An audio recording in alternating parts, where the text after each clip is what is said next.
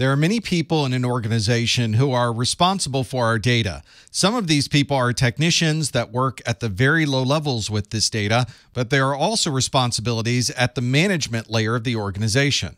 For example, at a management level, you might have a data owner. This is a person in the organization who is responsible for a certain set of data.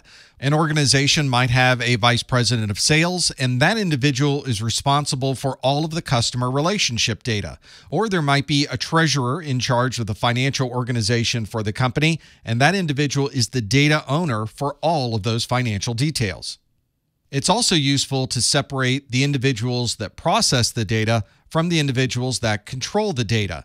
The data controllers are responsible for the purposes and means by which the data is processed.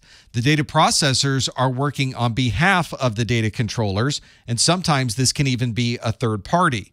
As an example, let's look at the payroll process within an organization. There's probably a payroll department within your company, and they're considered to be the data controller because they're the ones that define how much people get paid and when they get paid.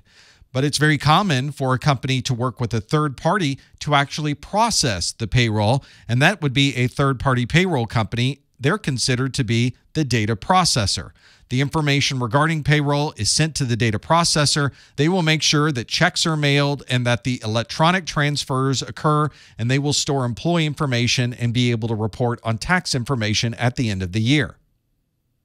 Within your company, there is probably one or many data custodians or data stewards. This is someone who's responsible for the accuracy of the data, for keeping all of your data private, and the security associated with the data that's stored in your systems.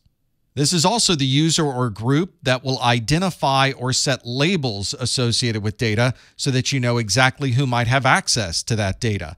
This is also the group that keeps track of all the laws and regulations associated with data so that your organization complies with all of those rules. And they may implement the security controls for the data and determine exactly who might have access to that information. Many companies also have a data protection officer or DPO. This is a higher level manager who is responsible for the organization's overall data privacy policies.